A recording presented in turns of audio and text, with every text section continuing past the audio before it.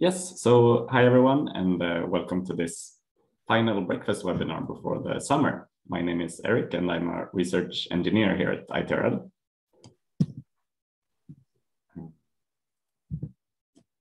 Slides are important. Okay, yes, so first some instructions. We ask you to keep your microphone muted and your camera turned off until you wish to speak. And if you have any questions at all during the presentation or during the Q&A afterwards, please use the raise hand feature or the chat, and we will direct your question to Romain.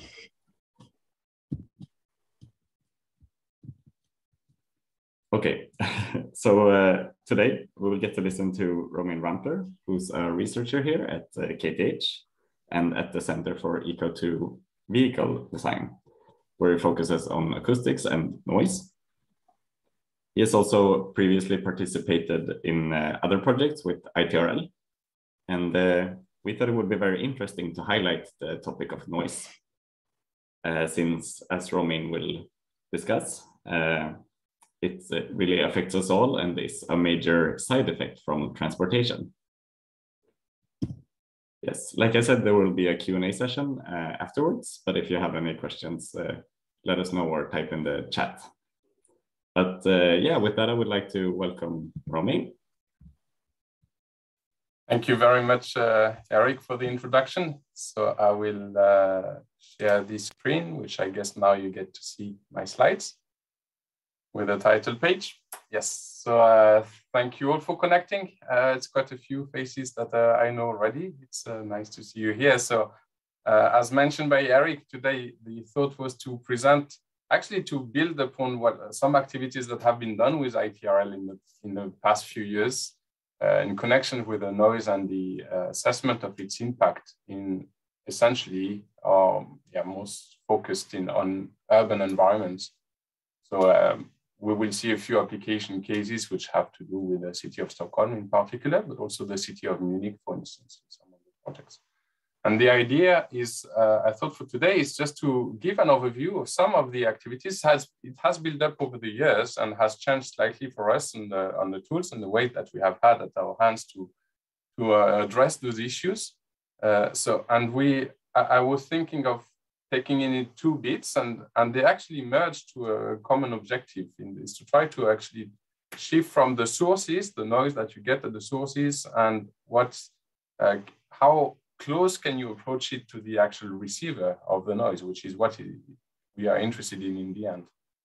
But before I get started, so my name is Romain Rumpler, as Eric nicely introduced me, and I'm part of this lab for sound and vibration research, MWL at KTH, so that's part of engineering mechanics. And then I'm also part of the Center for Eco2 Vehicle Design, which is a Vinnova-financed center, which has a large set of collaborations in the industry, including overlapping industries with ITRL, such as Scania is also part of it, and then we have Volvo, major industries of the transport industry. But what I would like to highlight as well is that actually most of what is included in this presentation has been building upon early projects in ITRL, and then there are students who have started to work with me the past two years, Siddharth Venkataraman and Sasha Bakle, who have contributed to a lot of the content of this presentation. So I would like to highlight also those students who are still working with us, and I think that would be happy to connect to some ongoing activities at ITRL as well.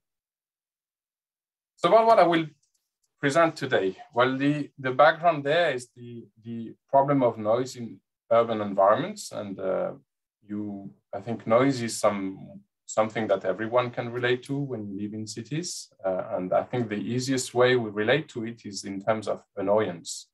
As you can see here, because we are directly impacted, we can be in connection with, for instance, sleep disturbance and things like this. And that is a very easy way to relate to noise and the impact of noise in urban environments. But noise goes beyond that, because essentially associated in part to sleep disturbance, you have a lot of cascade effects. And noise becomes more than just an issue of annoyance, it becomes a health issue. You have all this set of of recognized issues that are derived from the exposure to high levels of noise. And high level of noises can be not so high in the end in terms of your perception, but it's the long-term exposure to disturbances that can actually trigger some health effects. And the issue with that is that it's not expected to end tomorrow. Even though we are shifting to an electrified transport system, you are not getting rid of the tire-road interaction problem where you have actually at higher speeds still the same amount of noise produced. And the issue is that we are living in a world that is getting more and more urbanized. You have here a UN projection for the urban population growing from 55% to 68% by 2050. So addressing the problem of noise in urban environments is definitely something that we should take into account when we are looking at the transport system. Now, when it comes to noise, this is a very brief introduction. I have to say that I will not go into very technical details today. The idea is to give you an overview of what can be done and what we're looking at. But still, this key scale that you have all heard about, I guess, the decibel scale, which is the scale, the unit that is being used to measure noise levels. And you may have heard a lot about it, and sometimes it may be for some of you a bit confusing. Well, most of you may have quite some background that allows you mathematically to know that this is a logarithmic unit, the decibel, and essentially it allows to scale ratios, and that's important in acoustics because the ear, which is what we are interested in, our perception is actually able to capture a very broad range of pressure variations from very low pressures, 10 to the power -6, so micropascals, to actually thousands of pascals. So if you would have to keep that unit in terms of pascals for the pressure, you would have to deal with a very, like, over billions. It could be a range of billions of pascals of difference between the lowest orders and the highest orders. And that's when it's good to use the decibel scale, because it allows to scale ratios so that we have a good representation in a limited scale about the actual noise that is being produced. And actually, it turns out that the human perception is actually working logarithmically. So it's a well-suited unit also to describe what we are, to a degree, perceiving. Here, I just added a few ratios of interest. If we are talking about the sound power. So essentially, the way we would describe sources, the noise that comes from sources, 1 decibel would correspond about to what we usually call the just noticeable difference. So you can perceive if we play 2 sounds. I could have done that today, but if we play 2 sounds with 1 dB difference, you may be able to pick up the difference between the 2 levels. And then if we move to a slightly higher level, 3 dB difference, in terms of power, that means doubling or halving the power. But actually, if you have to go in terms of perception, you have to go to about 10 dB difference. And that corresponds to a factor 10.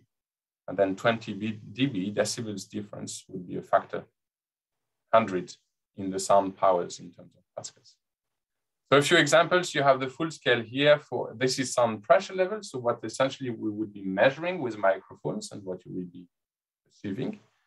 For different examples that you have here, we could highlight, for instance, this range, 40 to 60 dB decibels corresponding to a normal conversation, fairly quiet home environment, although questionable about 60 dB decibels, it starts to be quite substantial.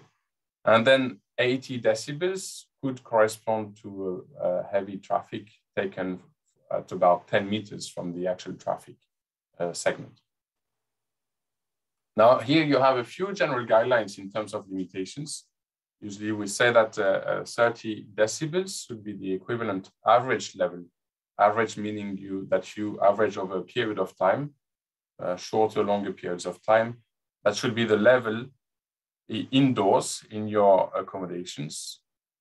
You notice here a little a. I will not enter into the detail, but essentially this is modifying this decibel scale, the total aggregated number that you get for a level, there is actually hidden under this frequency content that is not equally distributed in frequency, because the ear has a higher sensitivity to certain frequencies than others. So this A is a weighting factor that actually distributes differently the frequencies when you aggregate the noise levels to a single value. So no need to detail that, but essentially this A weighting has been pictured as corresponding quite nicely to the human ear. Then if we go a bit higher level, this 45 dB should be the maximum level that you should be exposed to indoor at night. Usually what is recommended. And then 55 decibels, A weighted, should be the equivalent level, average at the level at the facade. This is just to give you a few orders of magnitude or orders of values that are relevant when it comes to discussing the decibel scale and the noise levels we could be measuring. But I will not focus too much on the levels today, because as you will see, I will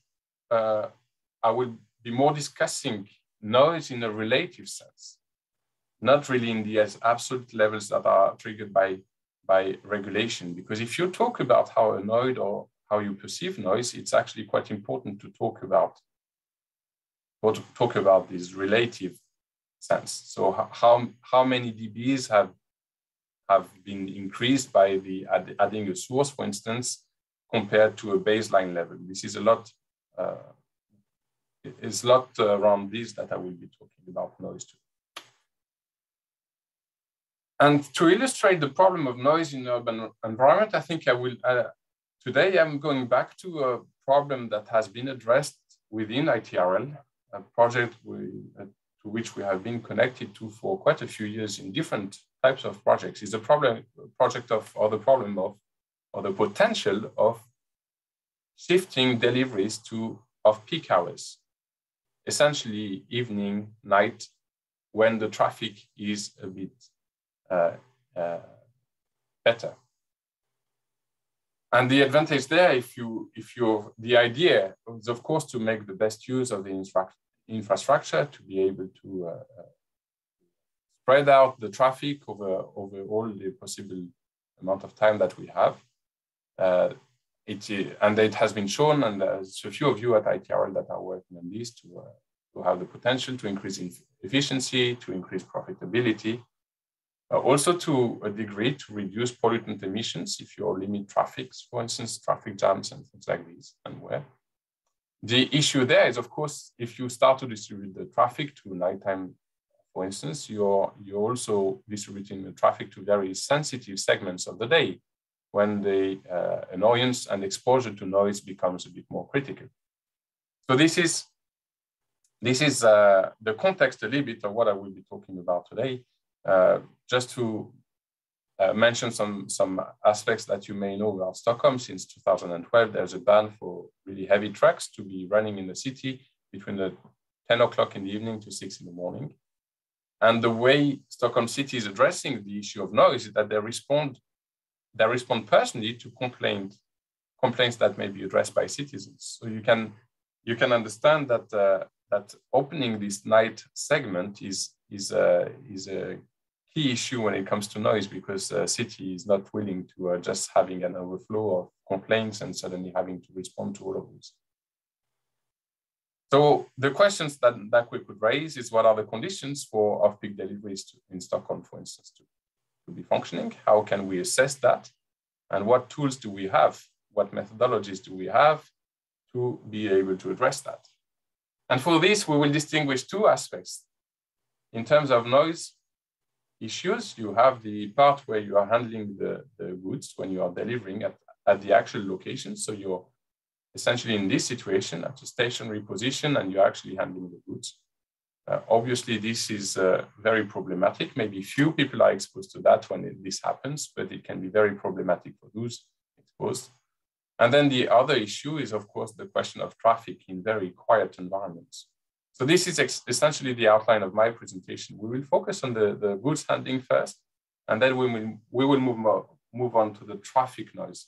And we will see that there are common ways of addressing the issue in a relative sense of noise generation and exposure in those two situations. So I'll take this sample example, and we will take that as a little case study for the entire presentation, where you see here in Stockholm, in the initial project that or one of the initial projects in the eccentric project that we have been dealing with, there was a few set delivery locations around Stockholm that were taken for a pilot study. So this fixed location would be delivered goods by night or evening or early morning. And the idea was first to have a look at those locations. What is going to impact the fact that those locations are going to be very sensitive when it comes to noise assessment or not? And then there are a few obvious influential parameters that should be taken into account. Essentially, you have the distance from the unloading dock to the entrance, because that's the path for handling goods, and that's where you have a high potential for generating a lot of noise. And then, of course, it's the quality of the surfaces you are actually you're moving the goods on, because that is going to generate a high source of noise for the equipment that is going to be rolling on those surfaces. And of course, there is the question of how is the truck related to the sidewalk, and how is the actual infrastructure planned so that you can reach the sidewalk from the truck when you're delivering goods. So you have 6 locations. We have excluded one of them, the one in Slussen here, because this one was a covered location, delivery location, so it doesn't really respond to the same kind of criteria. So it's slightly excluded from this first discussion there. And then you have a few qualitative assessment of those 3 parameters for these different locations. Don't really need to go into detail right now. We will come back to this. What did we have at hand in order to be able to assess the noise? Well, we developed some noise monitors that could be connected, directly mounted on the truck, so close to the source being either the engine noise, if that truck would be running, or it could be just the source when it comes to starting the handling of goods from the truck to the actual delivery location. So you have if you position the monitors on the truck, you have a very consistent approach to the distance to the actual source of noise, which is a bit more complicated if you put the receiver, the microphones on the other hand, at the actual delivery location, because then you have the distance, for instance, to the truck and the delivery path is going to be handled in a different way. So what we did, it was just did both. We actually had, in some locations, we had stationary microphones, which were monitoring 24/7 what was happening in terms of noise variations. And then we had microphones mounted on the truck, which could assess both the driving noise and, to a degree, also the delivery noise. The idea with having also 2 microphones is that you have a different distance to the actual source with these 2 microphones. So you could play between those 2 microphones in order to be able to pick up maybe more what was happening in terms of baseline noise in the area where you are, or more picking up what is really happening at the source of the noise you are trying to get. So this is something I will not really come into detail, but essentially with 30 seconds logs at this fixed location at Folkungagatan, and this is what it looks like when you are actually picking up the noise levels in a fairly not so refined time resolution here. But if you go, so this would be a fairly noisy place. You see between here it's 1 o'clock to 1:15.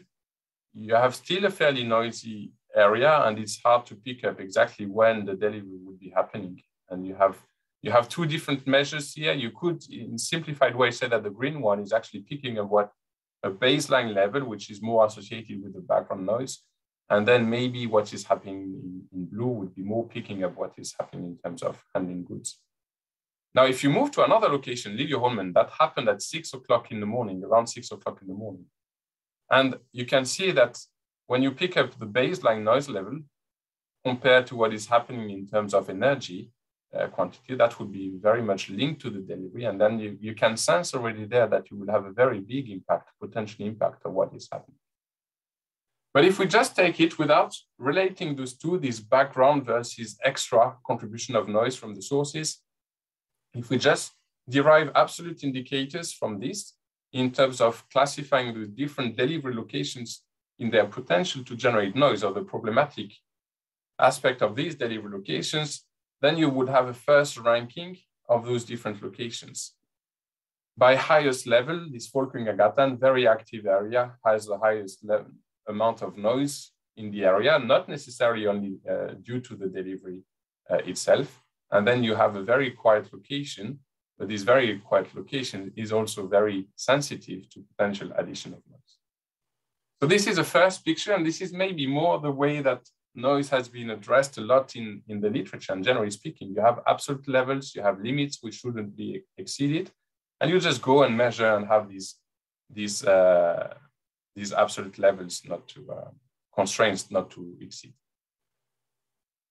And if you have a look in terms of contributions, this is now taken just for the time of the delivery. If you look at what could be the sources there, you could relate the noisiest places to the quietest places, in part due to the way that the delivery location is made.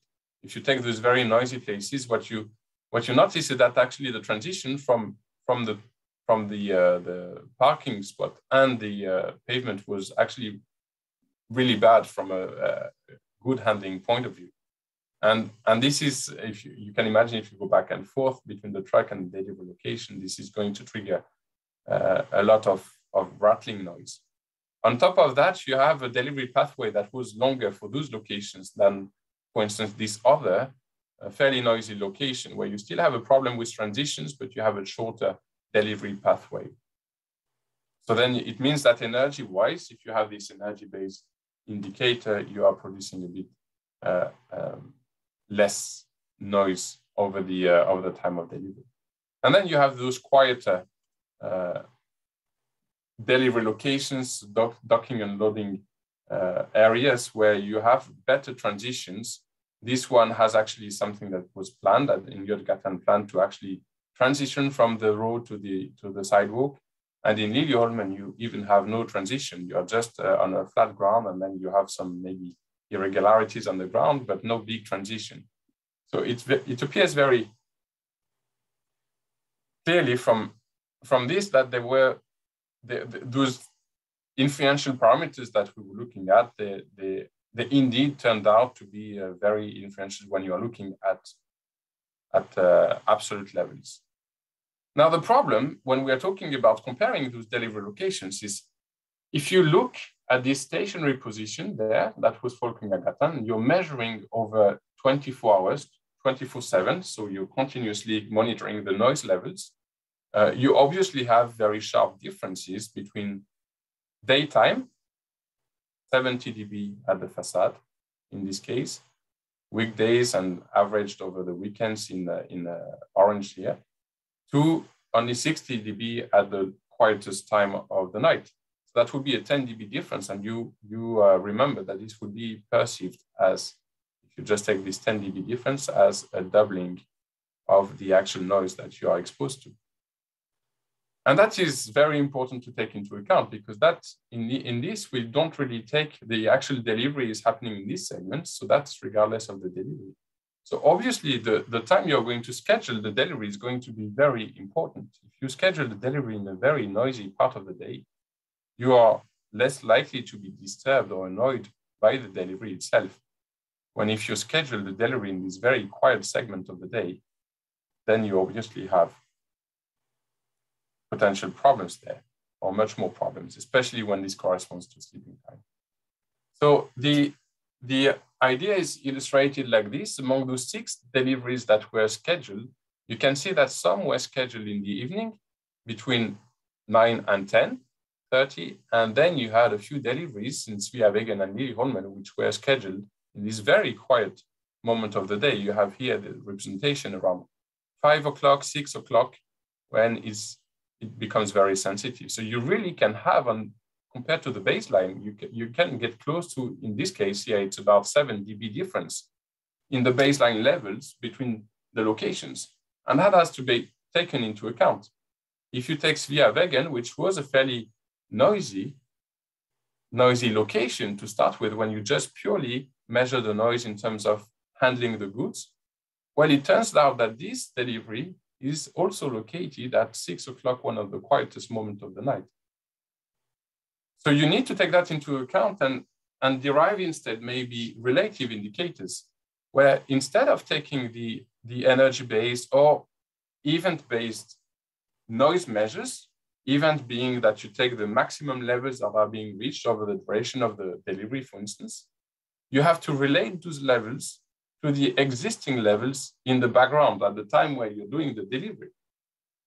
And you see that if you do that, the ranking of the different locations in terms of how bad they are performing, the higher the worse, well, it's completely changed by taking this into the background. And actually, obviously, the locations, those 2 locations which happened, where the deliveries happened at the quietest time of the day, are becoming maybe the worst configurations for deliveries. Okay, so that's just to introduce a little bit the idea about taking a relative assessment of the noise level instead of going through absolute measurements that would give you a biased or not complete picture of the impact of the actual deliveries or the noise generation in a certain area. Obviously, I will not detail that, but you could also use what happens at the facade noise monitoring. So those stationary microphones that we had on the facades, you could use those ones. If you have a nicely scheduled delivery that happens more or less every day around the same time, you can average those levels over long periods of time. So, and this is what is illustrated here. So you have the average levels for non-delivery days. So there's no delivery happening in orange. And then blue is the days where you have deliveries happening. And then if you average that over long periods of time, you have an energy-based assessment. Essentially what is happening between those 2 curves gives you an indication of the impact of the delivery itself at the facade level. But that's it for the relative assessment of noise when it comes to handling goods. And we will see that we will come back to that exactly the same principle when it comes to assessing noise from traffic, which is the second part I'm going to focus on here. So what happens, the idea of what we want to do is essentially you have now a route, you have a vehicle that is going from point A to B in an urban environment, and you want to assess the actual impact of that vehicle given that route, given that time of driving, given the type of road that has been, and technology, maybe type of truck that has been running in this area. So this is what we will go through. We'll take this dynamic approach to actually evaluate the impact of noise from certain vehicles in the transport system. And then we will illustrate the way that maybe noise in an urban environment should be represented compared to the way it is today represented with this, what we call here, this noise impact sensitivity mapping, where you highlight the sensitive areas when it comes to noise of the city, rather than just showing those absolute levels as we have introduced before for the goods handling noise. And in the end, I will just illustrate something about the interest of including this dynamic assessment of noise in routing questions, which is, I think, something that relates very well to ITRM. So this is the way today traffic noise is assessed at a European level. You have since 2002, you have a European directive that imposes to cities of exceeding 100,000 inhabitants to generate those maps, which are called noise maps, which highlight these noisy segments. So you have here the example of the island of Södermalm in Stockholm. So you see the noisy roads in the area compared to less noisy roads segments, which are where the traffic is lesser compared to those major axis. And the problem with this is that it gives you an idea of where the noise is in the city, but it doesn't really give you an idea of anything in terms of impact, because you have to relate. This is source-centric. It relates to the vehicles, to the traffic flow, but it doesn't really reflect to the actual population. So how do you bring this to impact assessment where you take the angle of the receivers? The other thing with those maps is that they are static. They essentially correspond to a long time averages for a full year. Essentially, you take into consideration day, evening, and night with different weightings, and then you make an average. You produce an average map corresponding to this average over long periods of time. So it doesn't give you any idea in terms of time segments in the way that we would be maybe interested when it comes to off-peak traffic, for instance. And then, as I mentioned, this is source-centric by definition, and this has not much to do with impact. So how can we assess the impact on people? And another question is also, how can we assess the impact of singled out vehicles in a transport system? Let's say that we are working now in a transport system in transformation, where the type of vehicles composing the transport system can be very different, and we are moving towards an electrified vehicle. How can we assess the comparative impact of a diesel-driven vehicle compared to an electrified vehicle? Well, what we are doing is following this chain, is actually basing modeling on the basis of micro-level distribution, where we assume that at some point in time, it will not be an issue to get information in terms of micro-level traffic, and not be an issue in terms of processing that. Whether we are already there, that's a different question, but it doesn't seem like, if you think about autonomous vehicles, connected vehicles, to get this information, it's already there. It's just a matter of accessing it. So we took the premise to start from micro-level traffic distributions. And the advantage with that is that we can then apply source models specified for the different types of vehicles. So you have different categories of vehicles, and we can specify there are existing models for the source noise models, which can be allocated to each individual vehicle in the system. And then we can simulate the propagation from those vehicles in a diversity of environments. So then you have a propagation model from the source to the actual receivers, taking into account a few factors such as the buildings and the properties, reflection, absorption of the environment, and things like this.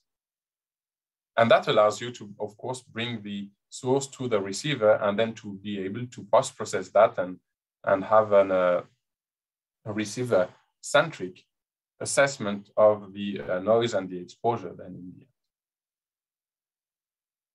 So let's take an example. We go back to these delivery locations, the 6 locations, and we take one of the locations, which was in Slussen here in Södermalm. And the truck was driving along this road in order to reach Medborgarplatsen at the center of the island. So what would be the impact of having this truck running this road in different times of the day with different types of trucks? Well, this is something we can do. We can do, going back to the same methodology as before. We can take an assumption on the baseline levels in these areas at different times of the day. So you could be looking at 5 a.m. in the morning, 8 a.m. when you start to be at peak traffic.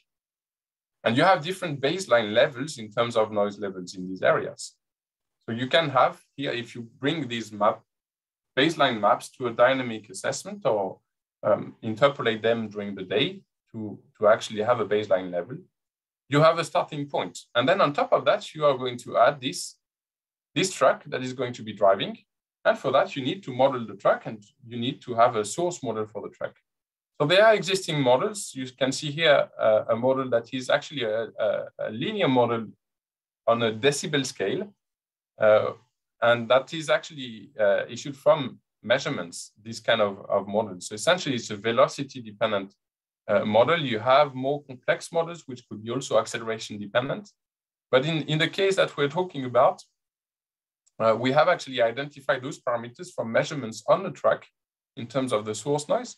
And you can see here that this was a hybrid track, so you have two technologies. When the track is driving on diesel, you have a very good correlation with this regression line there for the actual source noise levels for the track when you are considering this dependence on velocity.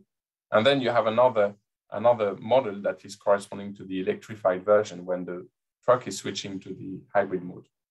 So this is what we have done, identified the equivalent source model for this truck.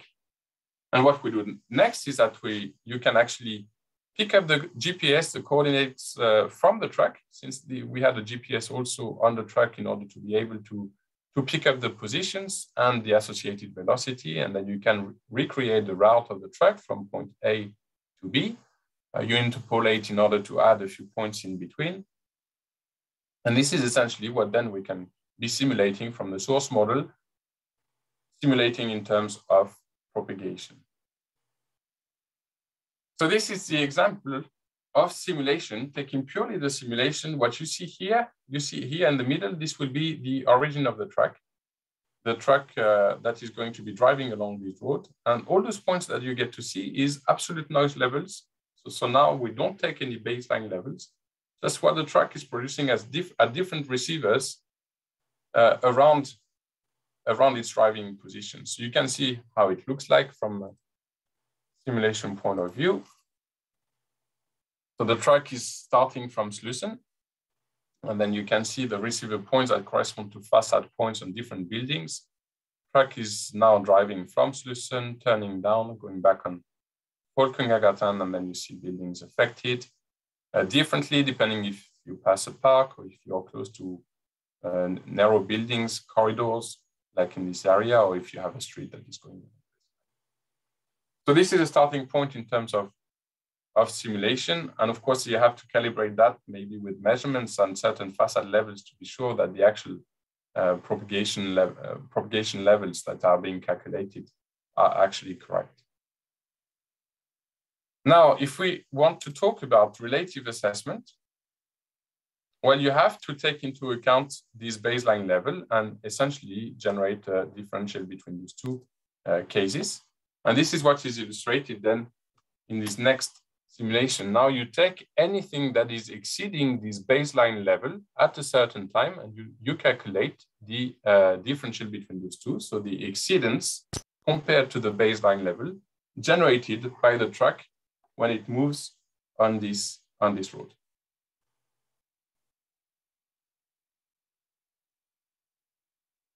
And what do we do from that? Well, then you can aggregate all those exceedance levels and you can compare different scenarios. You can take this internal combustion engine track and you take it into daytime when it's peak hours, so you have a high baseline level. And then you decide to shift this track from peak to off-peak deliveries. And obviously, then you can actually assess the impact in terms of increase, in terms of noise production, but also in noise exposure, since now you have the level at the points of the receivers.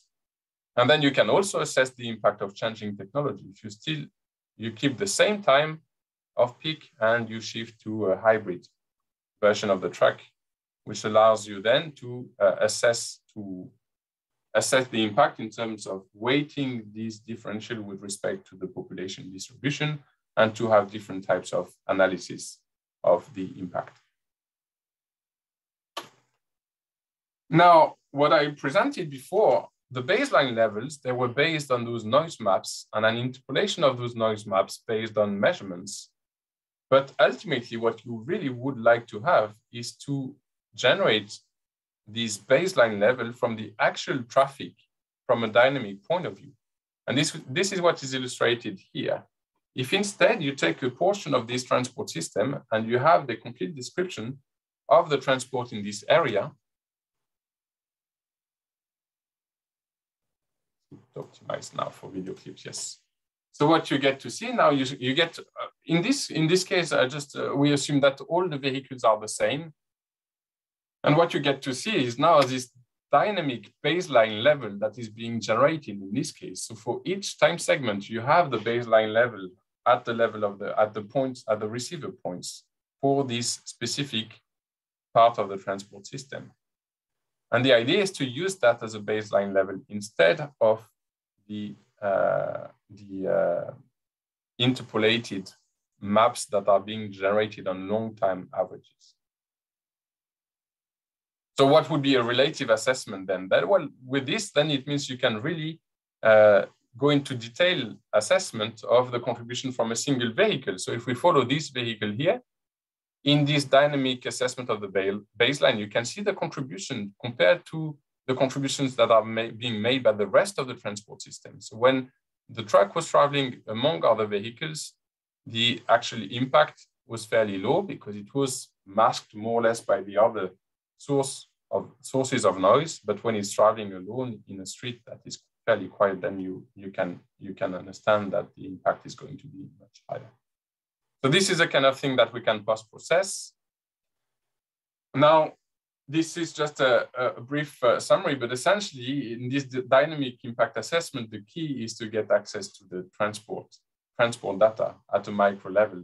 So this is something that actually, in order to get input data, we have been collaborating with the University of Tartu, which was actually in a project that was driven by ITRLA with the JUST project. And the idea of what they are doing is that they are closing a loop. And if you get all the entry-exit points, such as on an island as Södermalm, you have input, incoming, outgoing traffic. In the first approximation, you could weigh the different segments according to the density of traffic on those segments, and then redistribute this micro-level traffic in those different segments so that you can have access to this dynamic impact. Of course, it's only a representation, synthetic representation at that stage. But until you actually get the full input data in terms of micro-level, this is maybe a good first step to take in order to consider different scenarios. I would like to conclude these last few minutes with how do you actually use that in a fairly simplified way, this dynamic assessment. And the idea is to move from these strategic noise maps that I've mentioned, the way that noise is evaluated today. So this is a portion of the city of Munich. And this is what I've presented before. Essentially, you see the major roads, which are the most noisy, but you have no idea. It doesn't give you any indication about the actual exposure. And the idea of what we've done is that you take this baseline and then you put a vehicle that travels on all the segments of the street. So you can simulate over the entire of the city. So over the entire area, different types of vehicles, and you can generate for different classes of vehicles these sensitivity maps. And those would be time dependent because they are dependent on the baseline levels. And they would be obviously also potentially population dependent, dynamically dependent, because you could take into account motion of population under different times. And they are population weighted. So what you get to see here as an indicator is a contribution of exceedance in terms of noise levels combined with population being exposed to these exceedance levels. And you can see that obviously it gives you a very different picture. This is exactly the same area, but you can see in red here, hot zones where the noise is going to be a very sensitive issue. When you have other areas in blue here, which wouldn't be a problem, although they were pictured out potentially problematic in terms of noise here. And this is what we want to work with when it comes to discussing the transport system. So as I mentioned, there would be dynamic. If you take an internal combustion truck, you look at the sensitivity of adding that truck in this transport system early in the morning, 5 o'clock in the morning, 5 o'clock in the afternoon. You have a very different picture in terms of impact and sensitivity mapping. And the same goes if you would want to compare different technologies, same time, but you switch from an internal combustion engine to a hybrid truck. So how can you use that? Well, I conclude with this little example, just a sample, very simplified optimization problem for routing. So let's go back to the 6 delivery locations. And we assume a pseudo depot that is close to the cities, or central city of Stockholm. Instead of being a bit further away from the city, it doesn't really bring anything. And we simplify the problem quite a bit. We assume the 6 locations, but we assume that the truck, and it's obviously it's a very wrong assumption, but it's just for the sake of argument, that the truck can cover all those locations delivery in one route. It's just a matter of order. Salesman's problems. You just have to choose which delivery location should come first, and then order them and choose the routes in between, so that you can minimize certain objectives. And what we are interested in is looking at the distance that is being covered by the truck. It could be the time covered, the time used in order to proceed to all those deliveries, or the noise exposure. And for the noise exposure, of course, we generate those noise exposure potential, those sensitivity maps for the area of Stockholm, which will be time dependent and dependent on population. And the last point is, what if you, instead of looking at those objectives individually, you combine those? And I think that relates to the geofencing that Geze was talking about earlier. What if you combine distance, time, and noise in the same objective function? So what you see here is different routes, and I'm not going to detail, it's not really the point here, but the idea is to present the different routes depending on whether you optimize with respect to distance, time, or noise exposure alone. And the idea here is that, as you can see, both in the order and the routes that are being taken, you end up having very different results. And of course, then you combine those, which is a much more holistic approach to the problem. What if you want to take into account now distance, time, and noise? And I will just summarize it on this one slide to conclude the talk. This is what you get to see here is we take the distance optimized routing, and let's say that we want to shift this one to other measures for the optimization. What do we gain or lose in terms of distance, in terms of noise, in terms of time? So what if we take the optimal solution when it comes to distance, and we move on to the noise exposure optimized routing? Well, obviously we will have almost here, it's a 55% increase in distance. We'll have a sharp increase, 35% increase in time for the routing. And as expected, you're moving to noise exposure optimized solution. You have the potential to decrease by about 35% in this case, the exposure, the actual exposure in terms of population and level combined to noise. All right, that's expected. Nothing really surprising from this. You're losing here and you're winning here. What is interesting is when you combine the distance, the time, and the noise, you put these together. What is quite interesting to find here is that you actually have less than 10% increase in driving distance to this combined optimized case, almost no increase in delivery time, less about 1% in this case, but you still observe it's even more than 20% decrease in noise exposure impact. So obviously the message here is that noise should be included in an overall discussion in terms of the transport system and optimized routing and consideration like this one. And I will conclude just on this one. So essentially those two aspects, handling noise and traffic noise, which we have been handling in terms of a relative assessment. You need to take into account what is happening already in the location where you are in terms of ambient noise or background noise. And then you can actually make the assessment in terms of extra contribution from the sources, bringing that to the receiver end in terms of the exposure assessment. When it comes to the road traffic assessment, what we need is input data. And I think that's where you working at RTRL can be very good contact points to be able to get this input data. And then what we can provide is this last little snapshot about sensitivity mapping. When you bring the actual population, time of day, type of vehicles into the picture in order to be able to provide an overall noise exposure assessment from a traffic system. Thank you very much for your time and attention. And if you have questions about some aspects that you've seen today or ideas about links, you're most welcome to share those now. Thank you, Romain. Very interesting. If anyone has any questions, you can use the raise hand feature or post it in the chat. And I see we have one from Jonas.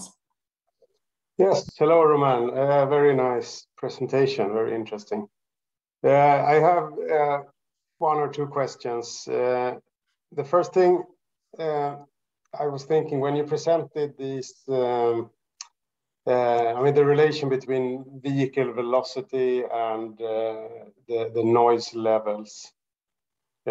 Is there also, I mean, there you have, yeah, whatever measure it is there, LA,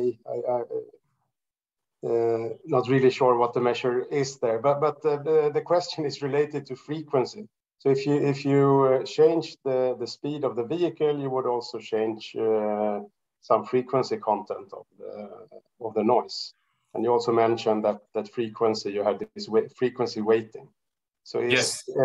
Is there a potential to control the frequency content by changing the operating mode of the vehicle? I mean, the engine speed or things like this, or is it a sort of too narrow band anyway to make a difference? No, this is an extremely good question. I just left it here, this formula, and doesn't want to get into any details about that. But the actual level you get in the end, you see those indexes there. So this is sound power level. So this relates to the source. And this is actually done by frequency band. So you're actually taking into, when you do aggregate that to an overall level, you actually do take into account the frequency components from the source that you are willing to represent, actually. So this is definitely something that is of very high importance when you're changing the type of vehicle from diesel to electrified vehicle, for instance. So there is a possibility, and it is done. The aggregated level that you take in the end is actually taking into account the different bands of frequencies. So this is just one band that is illustrated here. Yes, I see. But you need to decompose it into several bands. Yes. Great. And then the second question is, in the end, when you focus on these differential levels, or sort of increase in compared to the base level, the baseline. But then if you only do that, you risk increasing the peak values instead. Then you said, I mean, one effect is to route vehicles where there are already a lot of traffic. How do you handle that? Yes. So actually, about those indicators, there is a full PhD that is focused exclusively on that. About when you take an overall, let's say, a systemic view of noise that is being generated, how do you allocate that to different components of the system and put a cost to that? Because of course, linked to your question is when you are shifting the traffic between peaks or off peaks, you're also going to affect differently the overall noise, and that should be taken into account.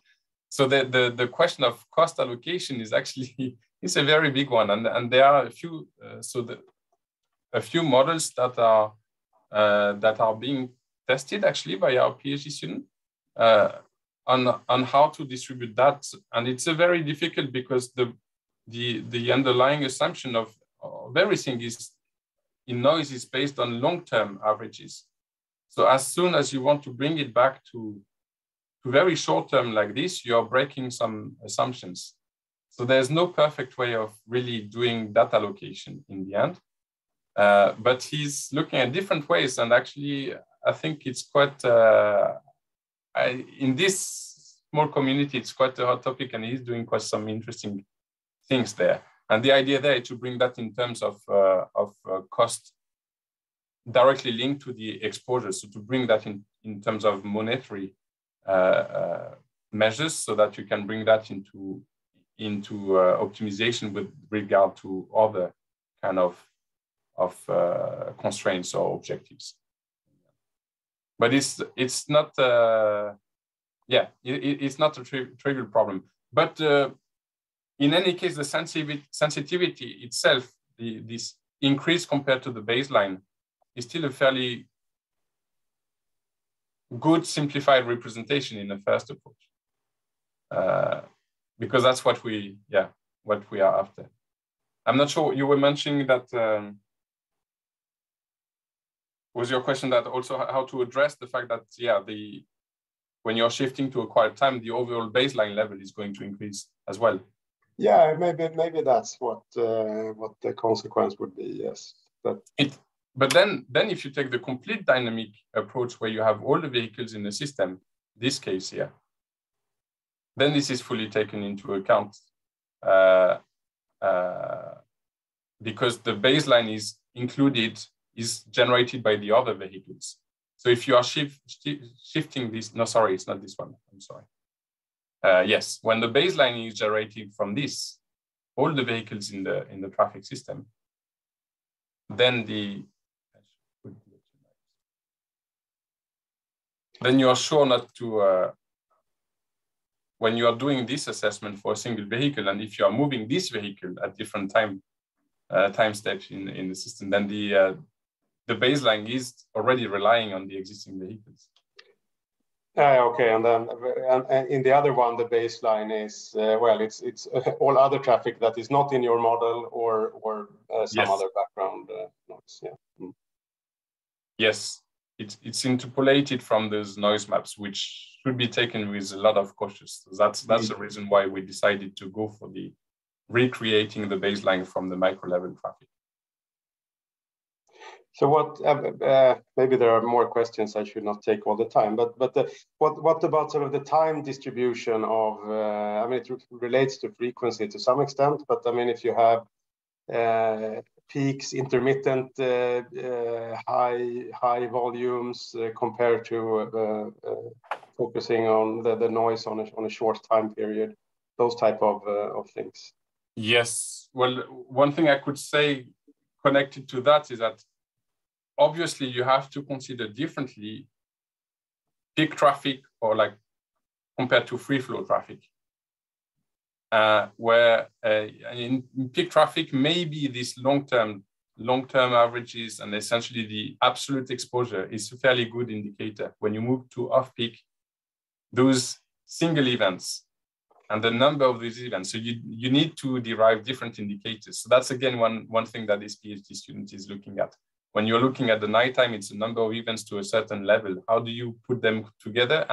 And more importantly, how do you compare then the indicators that you have to derive when it's high density traffic to very sparse traffic? Yeah, this is also work in progress when you have to include the number of events, the seriousness of the events compared to just what is happening at fairly high absolute levels.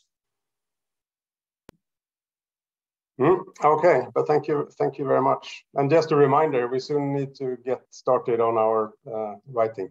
Yes, this comes today for me. Actually, I'm going to write to to you and others about things I need as input. But I think this week and next week is the goal. Yeah.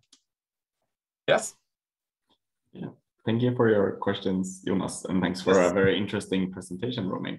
We have unfortunately run out of time, so we're gonna stop the recording. I want to remind you to keep an eye out on our channels for the upcoming breakfast webinars in the fall. And yeah, thank you very much for this semester. Thank you very much, Eric, and thank you all of you for attending today.